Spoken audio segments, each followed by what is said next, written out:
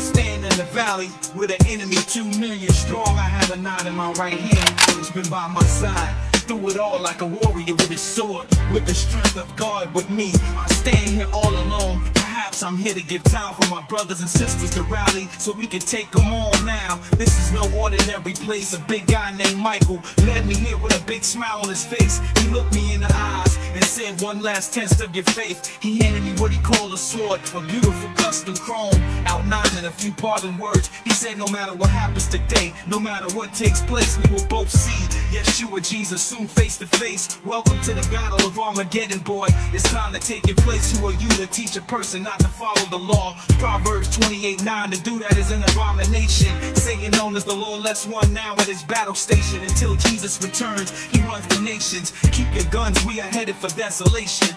An army of demons transforming their shape, giants and people, but not people with a metal face. As I stand looking over the battlefield, I hear an angel speaking to my ear. We have stopped time for you to send us one last prayer. Now the divine council would like to speak to you to give suggestions before you pray. Allow fire like crackle range into my head, and I heard a voice that said, pray for the armor of God, pray for the Lord to come quickly. Don't worry, we will all be here after you're dead. Who are you to teach a person not to follow the law? Proverbs 28:9, to do that is an abomination. Satan known as the lawless one now at his battle station. Until Jesus returns, he runs the nations. Keep your guns, we are headed for desolation. I took in his counsel and lowered my head. I prayed to the Father through Yeshua Jesus, my Lord and Savior. And this is what I said: Father, in Yeshua's name I put on your armor. In Yeshua's name I pray he comes quickly. But most of all, I would like to pray for my enemy.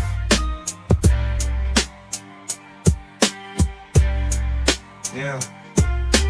I pray that they repent if they still can. I pray they find their way, Lord, save them from my hands. I see the Lord, the usher in the promised land. Although this is not my will, if it's yours, I'm your man.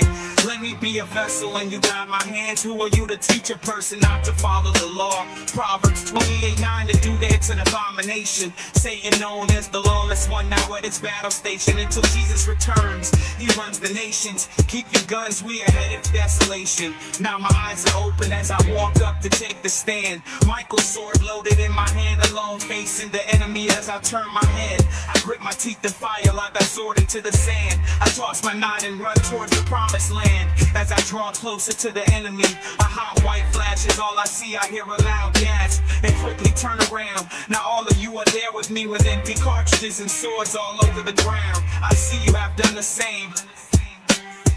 I look back around and the enemy is all gone. A loud voice was heard saying, testing your faith may have been the plan all along. I wake in my bed, oh thank God, just a dream. A knock on the door, I answered, it was Michael who came to give me back my sword. My sword.